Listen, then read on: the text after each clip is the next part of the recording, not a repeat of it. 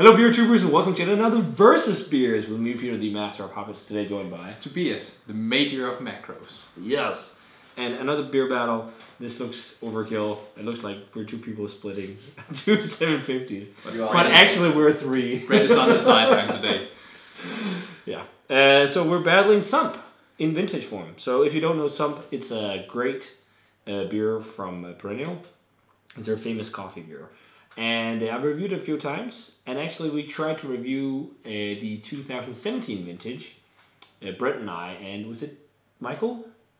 And we tried to review that, and we cracked the bottle, and it was like a final pour of the tank or something. It was like a yeast sample. Mm. It was really bad. That's not so nice. So it's drain poured, but Beer Jim was awesome enough and sent us a new bottle, but it was one without a label. But hey, that's okay. That's fine. It works out. So this is the 17 one, which is 10.6% alcohol, and it's made with Colombian. What was it? No, that was the new one. No. That one, yeah, that's 10.6, the old one, and it's made with Los Rosales. Yeah, I'm talking about the old one. Right? Yeah, and the new one is made with La Virgin. Yes, I know. Yeah. That's right, but I just couldn't. Yeah. So Los Rosales, Colombian coffee, and the old one, 10.6. And then we have the new one, which has a label here, which is on 11.5%, so even stronger, made with La Virgin coffee, also from Colombia. And fun thing, the coffee company Sump, well, it actually means swamp in Danish. Yeah. Sump. But let's start off with the 17 and 18 vintage. Let's start out with the 17. So the 18 vintage from 19. Yeah, it's stupid. It's because it was bottled in 19 but made in 18. Yeah. It's part of the batch was bottled in 18 and some were bottled in 19. Yeah. Whatever. But yeah, let's check out the old one first. So the first thing I noticed is it seems like the head is a little bit darker on the old one. It definitely is. Yeah, for sure. It's more brownish. Maybe there's been a slight recipe change, but otherwise, pitch black Imperial Stout. It looks. I'd say color-wise of the beer itself, it's more or less the same. Yeah, pretty much. But yeah, the 17 looks nice. Thick, rich. Check it out. Check out the aroma. Yeah. I don't know why I said cheers for that, but yeah. Ooh, definitely coffee still. Yeah. Big chocolate. So much coffee. Big chocolate. Coconutty chocolate for me.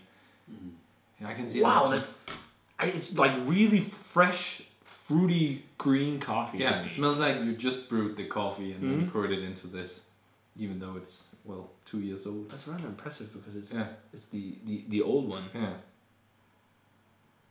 Yeah, super fresh roasted coffee aroma, nuttiness as well. Maybe like a hazelnut. Yeah, absolutely. Pour some all chocolate, coconut. Smells really good. That's impressive. It's really held up well to coffee. Let's try it. Cheers. And thanks to Beer Jim for this one.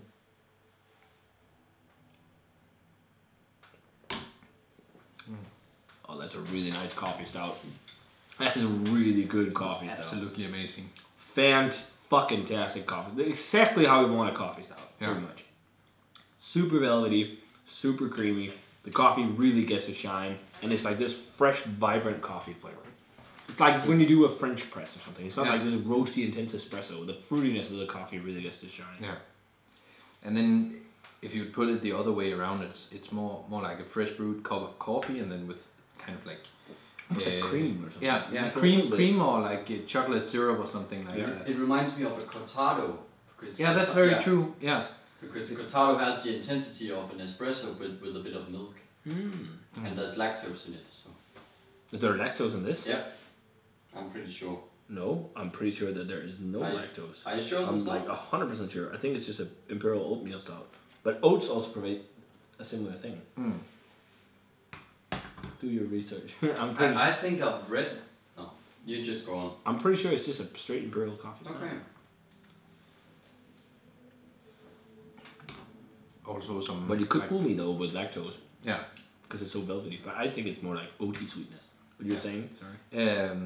Saying like fudgy. Yeah, very fudgy. But also still a good roast profile. It has some roast, slight umami. It has like a lingering taste on the tongue with the roast from both the coffee and also from the malts. Yeah, for sure. It almost like has something that reminds me of wood. Yeah, I can see what you're getting. But in my opinion, more like red wine barrels, something like that. For me, it's more like just like a woodiness. No lactose, right? It is made with lactose. Are you sure? The It base? has just a small amount. Yeah, it says here. Is it also made All of with our oats? stouts contain a small amount of lactose sugars. Oh, all of them. What about oats? It just says they are considered non-vegan.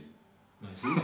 So they put lactose in all their stouts, but they don't write it on the label. It says here Perennial That's Sump dangerous. coffee stout is not vegan friendly, and that's from themselves. Oh, it says here it contains lactose on the new one. Yeah. What? It has a small dose of lactose. This And one I also think, the I old think one? you can taste it. Yeah, but I thought that would be oats. Like I didn't read that, but for me it was like an oats. That's why it reminds me of a Cortado, because it has an undertone see of that. like this. But I was thinking it was actually it's probably oats in it too. But it reminded me of the sweetness you get from using oats in like traditional British oatmeal stouts, because you also get a lot of sweetness from oats sometimes, depending on how much you use. But okay, there's a small amount of lactose in all their stouts. Okay, didn't know that. You learn something every day. Nice. So the fresh vintage, the 18 with La Virgin coffee, a whole percentage higher. Let's see if that does anything. Yeah. Otherwise, same color and everything, pretty much, except the head. Let's check out the aroma. Oh, it is different. Yeah. Yeah. It's not as fruity, the coffee. It's more No. spicy, I think. Yeah, I agree. Like white pepper. Yeah. Yeah. Wow. This is so much more nutty coffee and like chocolatey and whatnot. This is like fruity, spicy. I'm also like getting maybe some white chocolate. Yeah. I'm also getting a little bit of a like almost like. Have you ever had green like fresh pepper? You talked about white peppercorn, but like green like fresh peppercorns. Almost something like that. Yeah. It's like a Szechuan peppercorn. It's like really peppery. Yeah. Coffee kind of notes. And also maybe a bigger roast profile. It's a bit more roasty than the other one. I'm actually getting more roast than this one. I think so. For me, I'm getting more roast. Smells really nice though. Yeah. Well, for me, almost the coffee character on the old one seems like it's more forward. Yeah. We didn't mix up the glasses, right? We're doing it No, right. it is. Oh, what? That's crazy. I didn't want to be sure. It also, to me, this has some umami edge. But I think Almost also, like burnt ends in barbecue. But I also think that the extra percentage can maybe dull down the coffee a little bit. Depending on how they edit. I don't know. Yeah, yeah, true. Let's try it. Cheers. Cheers. Thanks to Beer Gym. Again, we didn't mention them at all. This one is from Beer Gym. This one we actually got ourselves. But thanks to Beer Gym nonetheless. for the beer.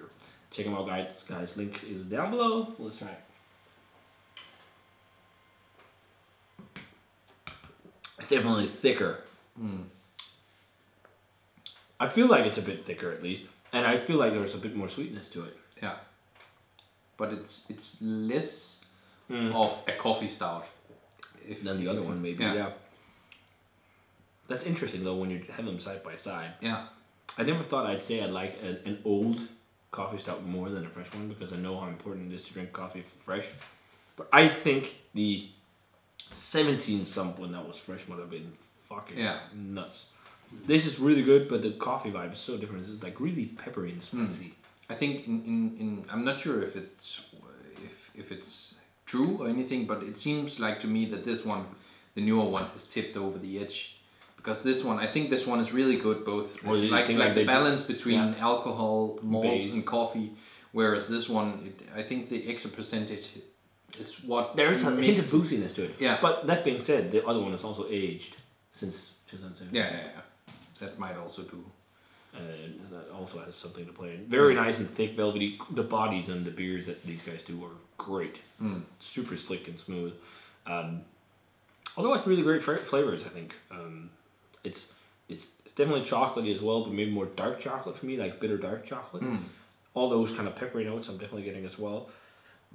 I'm almost getting a licorice vibe too. Just like... More like molasses or something in that sort. Maybe more a molasses character, yeah. And but I can see the sweetness that plays in there. It's not oats, it is lactose. But I think if it didn't say lactose on the bottle or Brett said it, I would have kept thinking it was oats because it reminds me of the similar sweetness. But it's kind of nice. But it's a bit more thin. It's a bit more dry. I don't know if thin is a bit thicker the old one. It is. No, it's not. I've thought about it several times now. It's the same because big difference. There's more CO2 in the new one.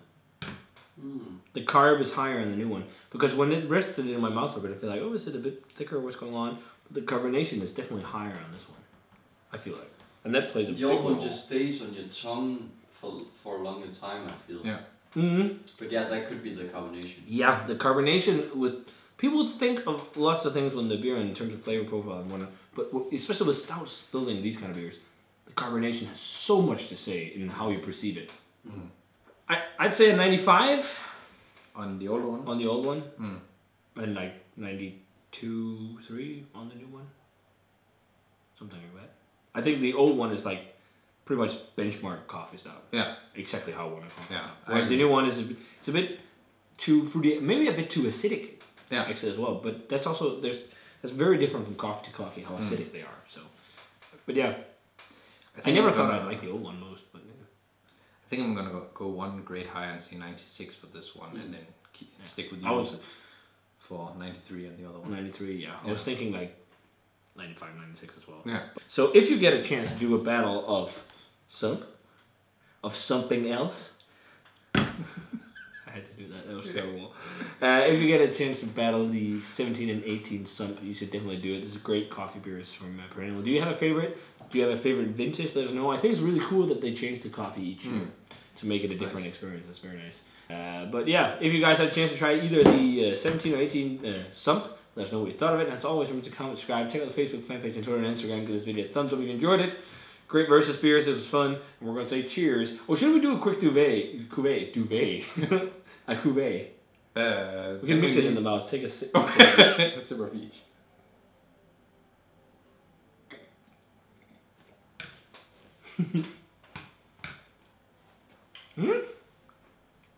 Yeah, that's actually pretty nice.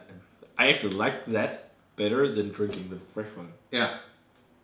Interesting. But let's wrap it up. See you guys. Cheers. Thanks to Brewery for the beer, and see you guys into the beer review.